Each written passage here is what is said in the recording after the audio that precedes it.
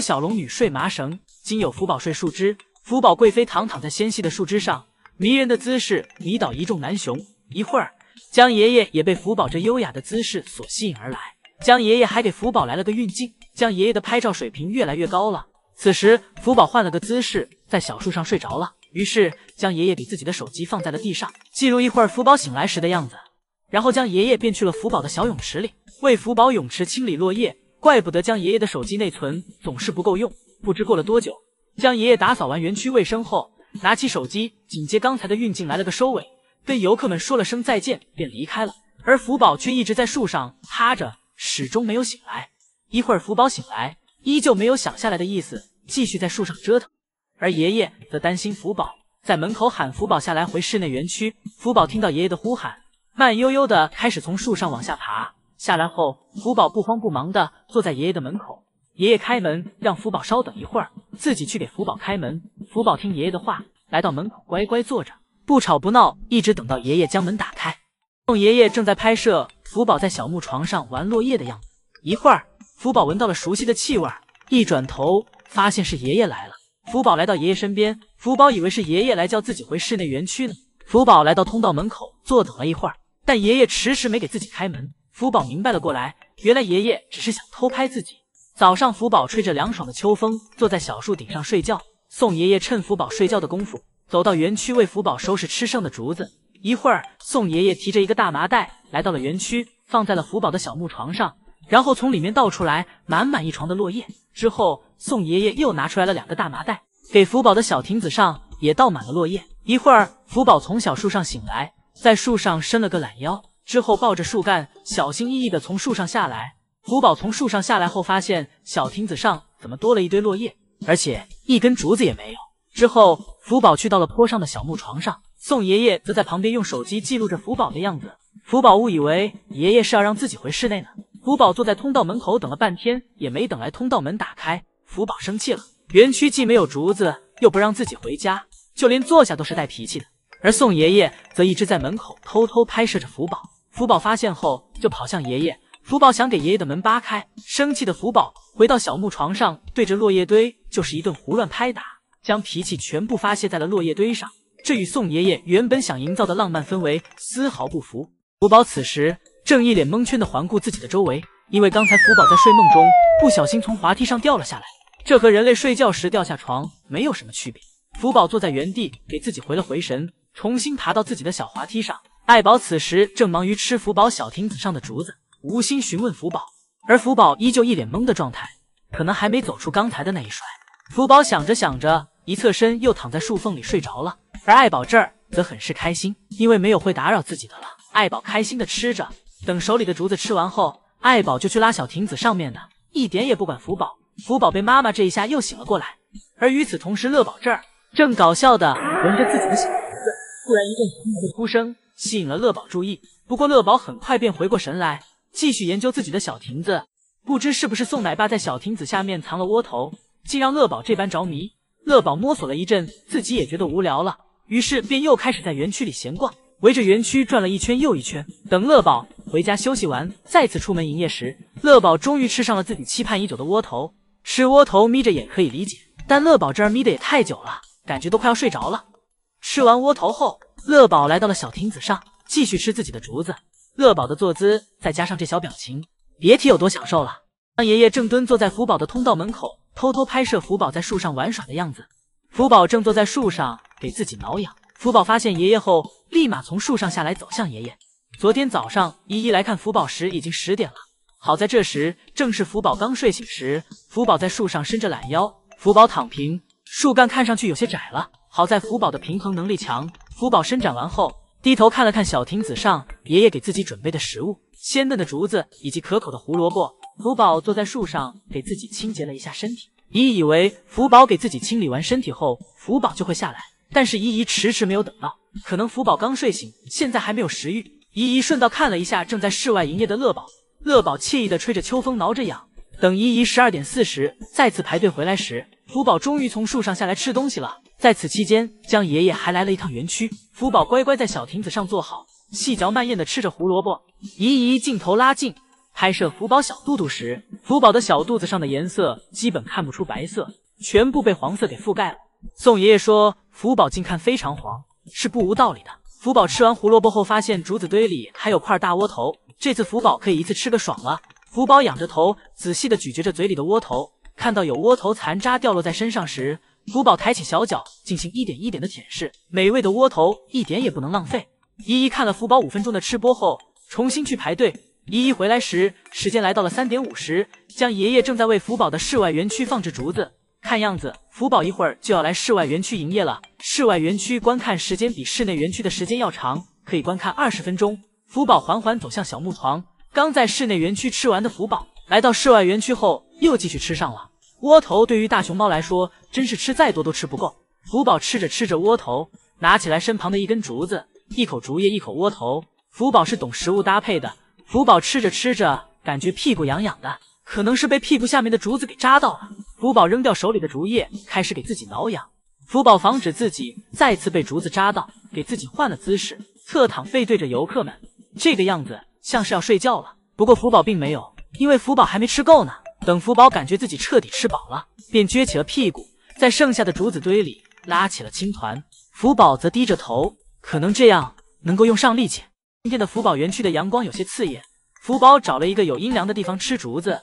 福宝坐在小瀑布旁边的树荫下吃着竹子，圆滚滚肥嘟嘟的样子着实惹人喜爱。福宝每次吃饭吃着吃着都会不自觉地向后躺去，躺着吃竹子对福宝来说很是舒服。福宝刚给手里的竹子全部摘好放进嘴里，紧接着就坐起来另找其他的竹子。当找到一根满意的竹子后，福宝再次躺下。吃竹子时，福宝为了竹子不挡着自己，福宝会将竹子高高举起举过头顶，这个动作像是在和姨姨们说自己有好吃的竹子。等手里的咀嚼完后，福宝才会将其放下，继续对其进行挑拣。一会儿福宝吃饱了，福宝俯下身向小瀑布望去，姨姨们以为福宝是要喝水呢，没想到福宝是在观察小瀑布安不安全，好从小瀑布上跨过去。之后福宝又在园区闲逛了一会儿，直到看到通道门打开，福宝缓缓走向通道门。福宝来到了室内，福宝走到了自己的冰床上。昨天爷爷给福宝的冰床进行了清理，所以今天的冰床看上去就像新的一样。福宝在冰床上小坐了一会儿，原本干净的冰床很快又变脏了。福宝感觉自己的困意上来了，通过独木桥爬到了小树上。福宝坐在小树上酝酿了一下困意，然后躺了下来，开始了自己的美容觉。今天爷爷在小亭子上给福宝放置了窝头，福宝弯着腰，来不及坐正，先浅尝了一下。今天窝头不仅美味，而且还很大。福宝轻轻咬下一块，抬起头开始咀嚼。福宝怕好吃的窝头会从嘴里掉出来，所以总是抬着头吃，也可能窝头比较干，这样吃也好消化。福宝吃完嘴里的后，还舔了舔自己的小手手，然后又清理了一下掉落在自己身上的窝头残渣。福宝抬起小脚，每一个地方的窝头残渣，福宝都会将其舔舐干净。舔舐完身上后，福宝继续吃手里剩下的。福宝继续抬着头咀嚼着一块窝头，给福宝吃出了满汉全席的感觉，心情与味蕾都得到了充分的享受。与此同时，乐宝也在营业。乐宝这吃相比福宝还要离谱。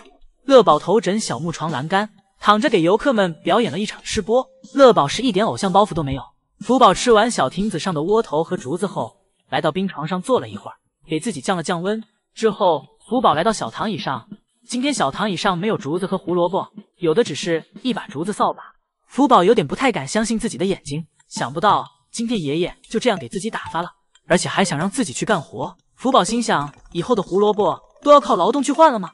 自己每天睡觉已经够累了，现在居然还要为园区打扫卫生。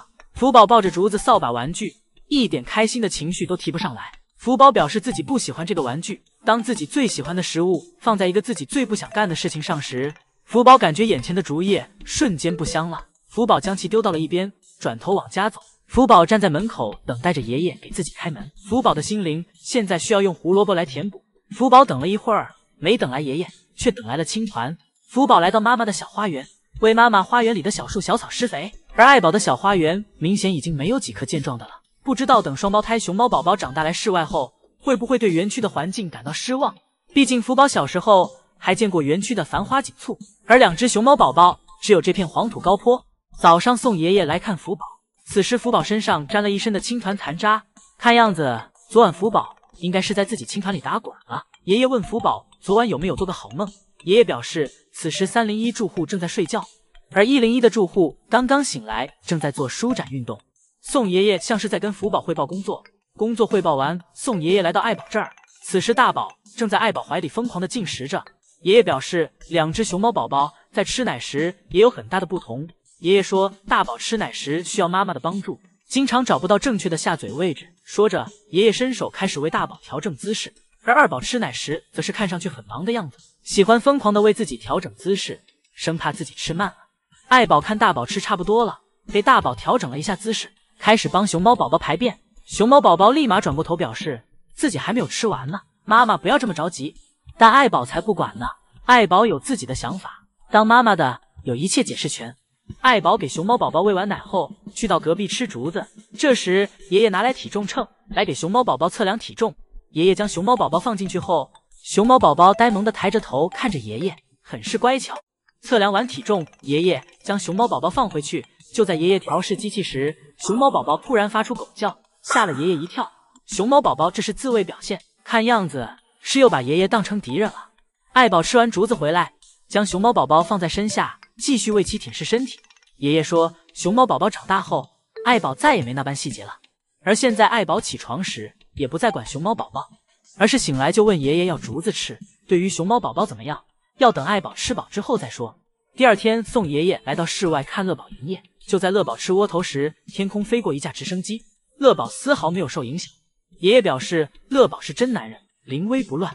而与此同时，福宝现在是一名大侠，正戴着爷爷给的草帽行江湖里。福宝对着爷爷给的草帽蹭来蹭去，福宝喜欢草帽的味道，还情不自禁地尝了一下其味道。最后福宝想把自己整个都装进草帽里。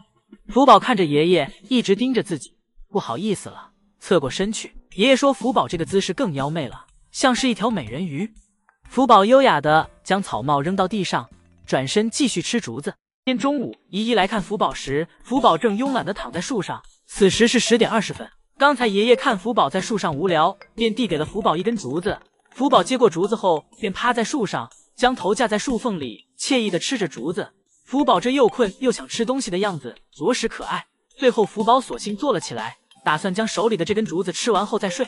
福宝坐在树上，细嚼慢咽地给上面的竹叶吃完。吃完后，福宝还在吧唧着小嘴，显然福宝有点意犹未尽。福宝对着竹子反复检查，最后还将竹子放在嘴里嗦了2口。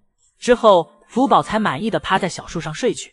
观看了福宝迷离的吃播后，姨姨重新去排队，再回来时已经10点半了。宋爷爷这时来到室外园区，为福宝收拾福宝之前吃剩的竹子，以及放置新的竹子。爷爷看着福宝拉在小木床上的青团，陷入了沉思。爷爷没拿工具，索性直接用一个塑料袋将福宝的青团进行了打包。爷爷将青团收拾好后，继续收拾小亭子上的竹子。最后，爷爷带着竹子和福宝的青团一起离开。而与此同时，乐宝此时也正在室外营业。乐宝乖巧的坐在小亭子上吃着竹子。就在姨姨们疑惑乐宝今天居然没表演花活时，下一秒乐宝放下竹子就舔起了自己脚丫。乐宝依旧是乐宝，从来不让姨姨们白来，总会想办法让姨姨们觉得自己的门票钱是值得的。乐宝舔完脚丫后，又用自己干净的脚丫给自己挠了挠头，之后又给姨姨们表演了一下双臂回旋。乐宝抓着树干一个甩尾，潇洒的去到了树上，除了屁股对着姨姨们有点不太礼貌以外，并没有其他的不同。乐宝来到树上后，便开始了自己的日光浴。虽然观看福宝一家现在开始现实了，但这依旧没有阻挡住大家对福宝的热情。每天排队看福宝的人依旧是熙来攘往，而今天姨姨们来看福宝时，一时没找到福宝，直到看到通道门口的草丛里一直在晃动，这才发现福宝原来是藏到围栏观景竹里了。福宝还探出头悄悄观察着姨姨，不过看福宝这嘴角微微上扬的样子，好像很开心。一会儿，福宝听到爷爷在找自己了，福宝这才从草丛里走了出来。而对于乐宝，很多姨姨都是在排队的时候顺便看看乐宝，这样姨姨排队时也不会那般无聊。此时的乐宝正在小木床上睡觉，而围观乐宝的姨姨稍微比福宝这少一些。而此时福宝正坐在树上休息，福宝似乎是感觉到了什么，时不时的抬头，像是没有安全感，要进行攻击的表现。而床上的竹子和小零食，福宝也没有吃，好像心情不太好。一会儿，江爷爷看到了福宝的异常，爷爷来到了园区，爷爷坐在小亭子上面陪福宝坐了一会儿。观察了一下福宝的情况。而爷爷在身边，福宝也有安全感。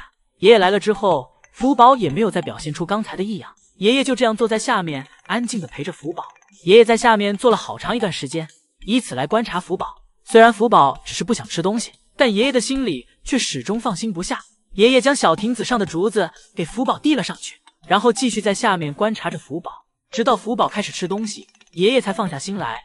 但爷爷发现福宝只吃小零食，不吃竹子。爷爷担心的站在一旁继续守着福宝，爷爷生怕自己的宝贝孙女有一点不适。爷爷就这样站在小亭子旁看着福宝，时而和福宝说说话，让福宝不那么无聊。一会儿，福宝开始自己拿起竹子吃了起来，爷爷紧皱的眉头这才放松了下来。而现在双胞胎熊猫宝宝也越来越可爱。此时大宝作为姐姐正在和妹妹二宝贴贴，大宝很喜欢自己的妹妹，希望两只熊猫宝宝长大后也能像现在这样亲密相处，更期待福宝和他这两个小妹妹见面的场景。福宝在小树上醒来，对着姨姨们跳起了舞。接着奏乐。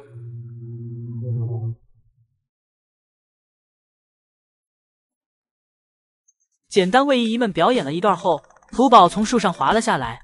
福宝走到小木床旁，看了一眼还有没有吃的，发现没有后，福宝又转了回来，来到了小亭子上。福宝坐在小亭子上，一下抱起树根上午自己挑剩的竹子，对其又闻了闻，从树根里面挑出一根。福宝给竹子剥开皮，又闻了一下。福宝看着手里漂亮的竹子，表示金玉其外，败絮其中，外表华美，而实质糟糕。福宝将其扔到一边，又拿起另一根。福宝对着小亭子上的竹子挨个闻去。福宝在对其检查前都抱有希望，但其实这些竹子在上午时都是被自己挑剩过的了。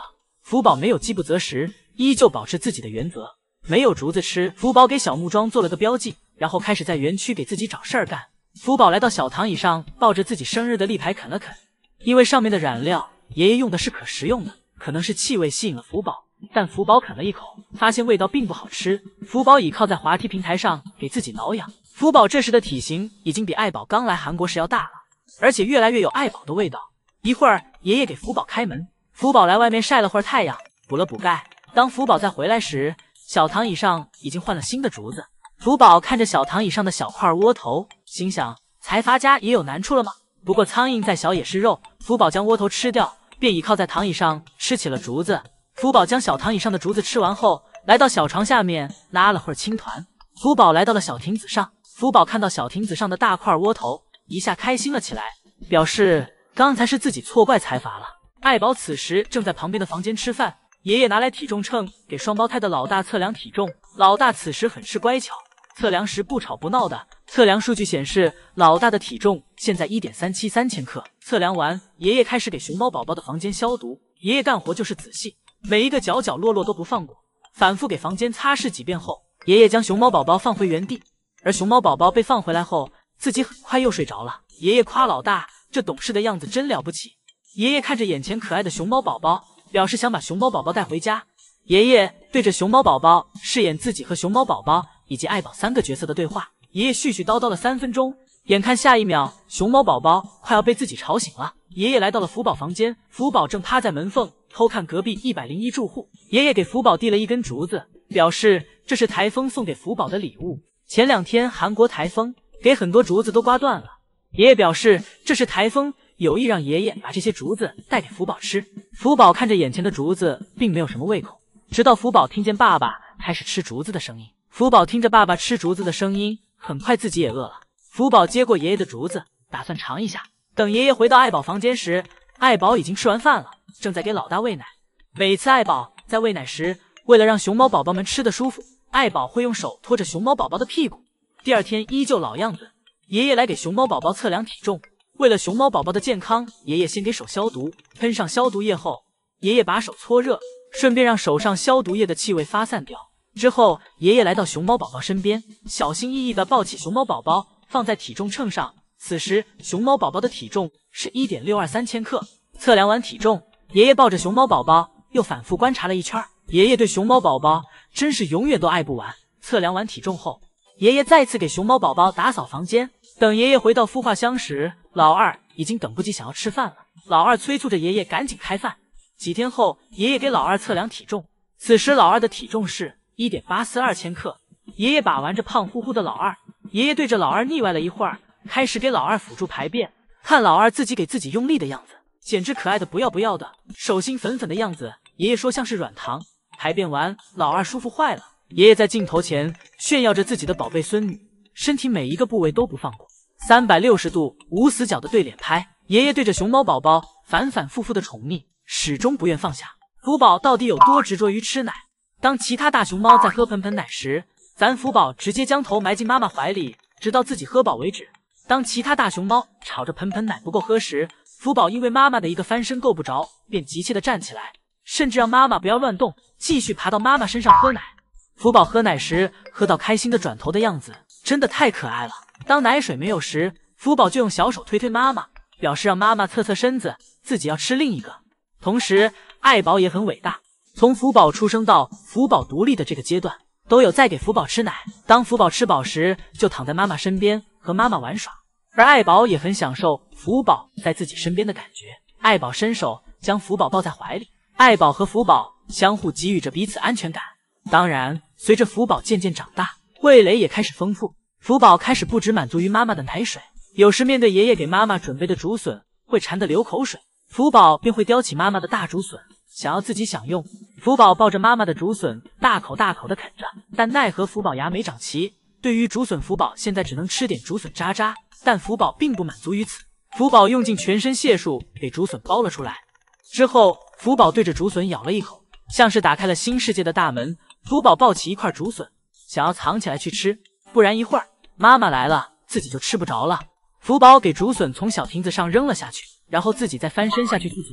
福宝接连2个屁股蹲，也算成功落地。但福宝走到竹笋前看了一下，脏兮兮的竹笋，福宝突然感觉不香了。福宝走了门口看了一眼，查看到妈妈还没有来，福宝转身又回到了小亭子上。福宝又盯上了妈妈的胡萝卜，这下妈妈的小零食全被福宝霍完了。一会儿等爱宝出门，看到自己食物上这惨不忍睹的样子，相信福宝一定少不了妈妈的一顿爱的教育。今天2个爷爷发动了全爱宝乐园的男饲养员们，为福宝和乐宝布置了一个大大的惊喜。只见饲养员们正不断的往福宝和乐宝的冰床上放置大冰块，这简直是要给福宝和乐宝布置一个冰雪大世界啊！爷爷防止冰块乱跑，还用木头进行了固定，而冰块上还放了许多的胡萝卜和窝头。首先是福宝面对冰雪大世界的样子。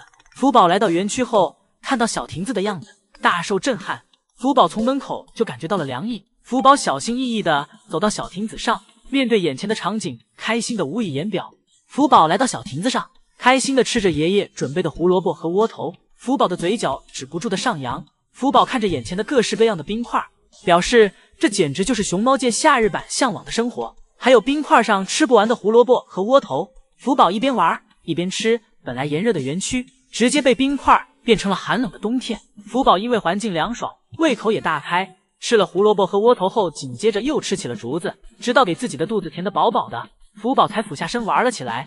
福宝趴在眼前的冰块上，表示根本玩不完，都不知道宠幸哪一块冰块好了。福宝左蹭蹭右蹭蹭，每一块冰块福宝都不想放过，整个身体趴在冰块上，试图让身体的每一个部位都感受一下冰块带来的爽感。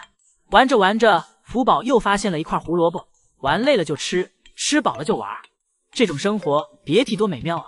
与此同时，乐宝走进园区，发现自己的小木床上没有食物后，乐宝来到小亭子上，同样的，乐宝也被眼前的一幕震惊了。乐宝和福宝一样，先是给肚子填饱，眼前的胡萝卜和窝头数不胜数，而且还有一个冰镇大碗。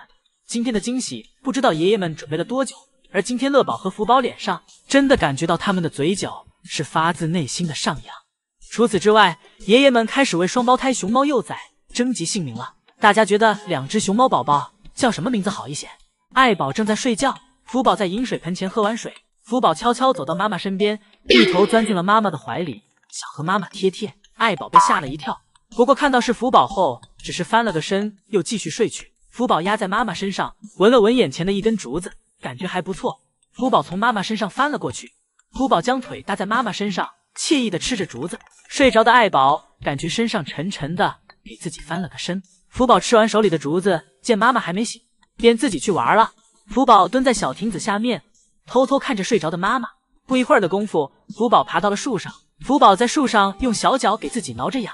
一会儿爱宝醒了，福宝听到下面有声音，低头看去，爱宝正在小亭子上蹭痒。福宝看到妈妈醒来后，挂在树上和妈妈打招呼。福宝看到妈妈醒来后，明显开心了许多，动作也不再小心翼翼。福宝从树上下来，来到秋千上玩。福宝咬住秋千的绳子，来回拉拽。福宝自己玩了一会儿后，发现妈妈根本不关注自己，本想让妈妈来找自己，结果福宝还是没忍住，又成了自己先去找妈妈。福宝一巴掌拍在妈妈头上，问妈妈为什么不来找自己。爱宝直接一口咬在福宝身上当做回应。福宝一边跑一边回头回击妈妈。爱宝看福宝要跑，立马抱紧福宝，就侧躺了下来。福宝躺下来后，习惯性的一个回旋踢，展示了一下自己的大长腿。福宝不断的向后翻滚，爱宝不断的对福宝进行攻击。看到福宝想跑，就咬住福宝的脖领子，试图给福宝拖回来。但由于爱宝并没有咬得很紧，所以每次福宝稍微一挣扎，就能给自己挣脱开。一会儿，福宝看回家的门开了，从妈妈口中挣脱开后，急忙跑回了家。爱宝正在床上吃饭，而福宝则在旁边拼命折腾，试图引起妈妈的注意。就算不断的摔倒，福宝也不放弃，感觉手用不上力，福宝就用牙咬妈妈，想让妈妈转过身来给自己也尝一口。此时的福宝跟爱宝相比，爱宝就像是一座大山，福宝则就像是一个毛绒玩具，任凭福宝怎么折腾，都无法撼动爱宝。爱宝甚至连头都不回，根本不想看福宝一眼。福宝踉踉跄跄的在妈妈身后对着妈妈的毛一口接着一口。姨姨们表示，这个瓜娃子真是从小就爱薅他妈妈的毛。福宝从妈妈身后的缝里钻到妈妈身边，爱宝也很是细节，察觉到福宝钻过来后才向后靠去。当福宝在身后时，爱宝一直都是向前弯着腰，害怕压着福宝。虽然零食福宝一口也捞不着，但是妈妈的爱将福宝填得满满的。一会儿妈妈吃完，福宝有点不开心了，自己蹲在角落，自己跟自己玩。爷爷这时来到房间，试图哄福宝开心。心情好转的福宝开始在妈妈饮水盆上折腾。福宝从小就练爬妈妈饮水盆的动作。一会儿，福宝被妈妈发现了，被妈妈拖到了床上。爱宝让福宝在床上待着，不要乱跑。福宝本来是听妈妈的话的，但由于自己对环境的好奇，在床上爬着爬着就给自己爬没了，动作没有丝毫的拖泥带水。福宝摔下来后，怕妈妈发现，又拼命的想给自己爬上去。就在福宝不断努力时，突然腾空飞起。原来爱宝早就发现了福宝，爱宝让福宝体验了一下起飞的感觉。爱宝将福宝拖到角落，这一刻福宝只能属于爱宝，福宝哪都不能去，只能陪着妈妈。除非爷爷又给爱宝送来了窝头。爷爷这时将室外的门打开了，让爱宝和福宝出去呼吸一下新鲜空气。福宝跟妈妈出来后，胆子小小的，没有了刚才在室内时的调皮，而是时刻跟在妈妈屁股后面，妈妈去哪儿，福宝就去哪儿。一会儿，福宝趴在门口睡着了，爷爷将门打开，福宝从小平台上掉了下来。此时福宝还没睡够，只是睁开眼看了一眼，然后给自己翻了个身，继续睡去。因为有妈妈在的地方，福宝就有安全感。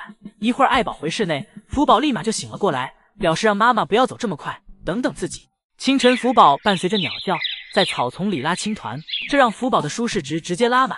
拉完青团，福宝发现妈妈还没有出来，福宝便来到门口等妈妈。虽然母女俩见面就打，但不见面时却又很想念彼此。福宝静静的等了一会儿，很快便坐不住了。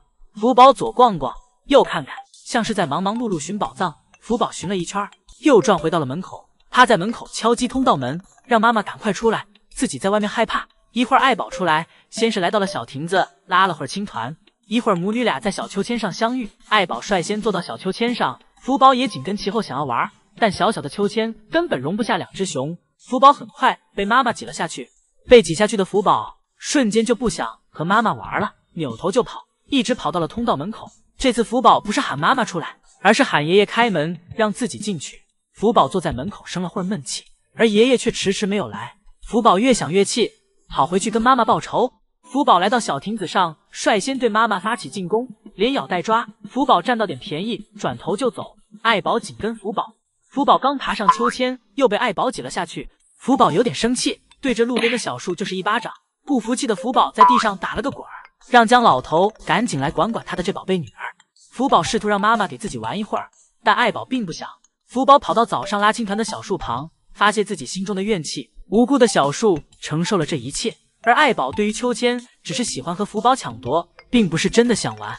爱宝看到福宝离开后，自己也没有待在滑梯上。爱宝挑衅福宝，让福宝来抓自己。爱宝一巴掌拍福宝头上，转身跑走，一溜烟跑到了滑梯上，然后借助滑梯爬到了树上。爱宝虽然当了妈妈，但心中依旧和福宝一样，都有小孩子般想要玩耍的想法。福宝让爱宝下来，要和爱宝单挑。爱宝从树上下来后，开始和福宝决斗。刚才福宝喊的声音有多大，现在被爱宝揍的就有多惨。爱宝带着胜利者的姿态转身离开，谁知福宝还想要搞偷袭。福宝和爱宝在园区追来追去，又追回到了秋千上。爱宝在秋千上没抓稳，刚好一屁股坐在福宝身上。福宝真是越挫越勇，不断的挨打，不断的爬起，就算被妈妈咬住皮毛拉拽，福宝依旧不吭一声。福宝不累，爱宝都快累了。一会儿，爱宝走到饮水盆前喝水，表示和福宝暂时休战一会儿。母女俩喝完水后也都打累了，默契的一起来到门口，让爷爷和奶爸给自己开门，让自己回家休息。